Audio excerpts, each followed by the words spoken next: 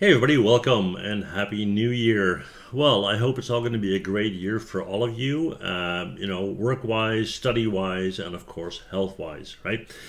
Anyway, today's video is in Maya as per usual, and we're going to be talking about an option called Reduce, and that option can be found under the Mesh tab up here. So Mesh and Reduce, there you go, with options as well. That's what I'm going to be talking about. And what does it do? Well, it does exactly what you think it does. It reduces subdivision level, right? Now, if you're familiar with something like ZBrush, then you know how that works, right? You can step down, and in ZBrush you can also step up. That's not the case here.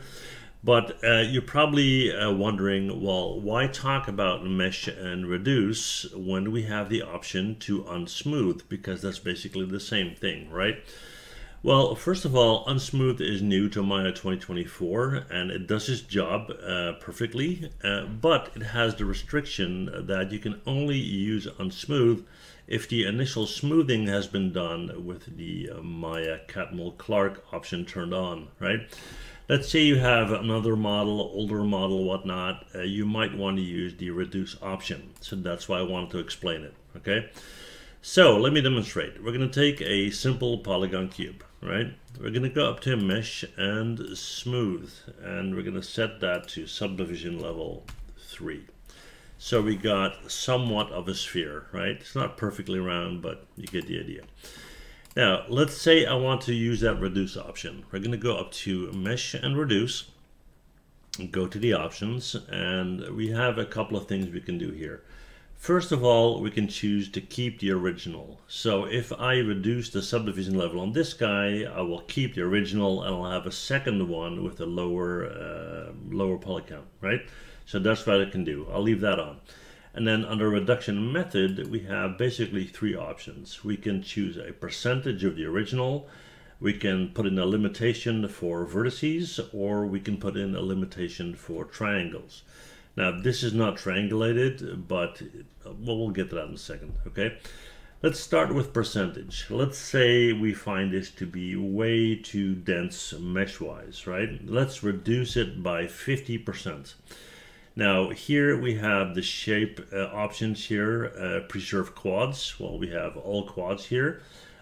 Set it to 1 and it will preserve any quad it can. Set it to 0 and it will get rid of any quad it can, all right? And whatever in between. Sharpness, we're going to leave that alone. And then down here we have a couple of, let's call them quote unquote advanced features, where you can select mesh borders, UV borders, that kind of thing. But we're going to focus on the top settings here.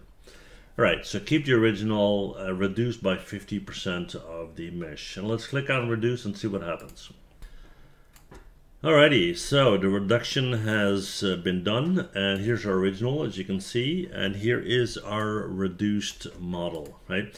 Now, immediately when I click on it, I can see, well, hey, this is not symmetrical. It doesn't look clean. It's not ideal, right? Now, but that's in this scenario. There are scenarios where it can be very effective, and I'll show you that in the next example, right? So let's get rid of this. Let's go back to our original, and we're going to go up to mesh and reduce. Go back to the option, and let's say I want to, for whatever reason, right? Let's say I want to have a vertex limit of 8. 8 will give me back my original perfect cube, right? Now you're probably going to say, hey, just make a new cube, but for demonstration purposes, I want it to be 8 vertices. Everything else, leave it the same. Click on reduce. Boom, there you go. A clean 8 vertices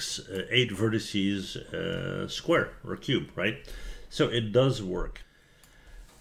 All right, and then finally we have the option to reduce based on triangles, right? So we're going to go to mesh, we're going to go to reduce, we're going to go to option box, and let's limit it to, I don't know, 20 triangles.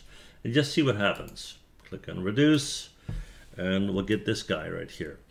Now, first of all, where are my triangles? My assumption here is that it is 2 in this one, 2 in that one, and so forth.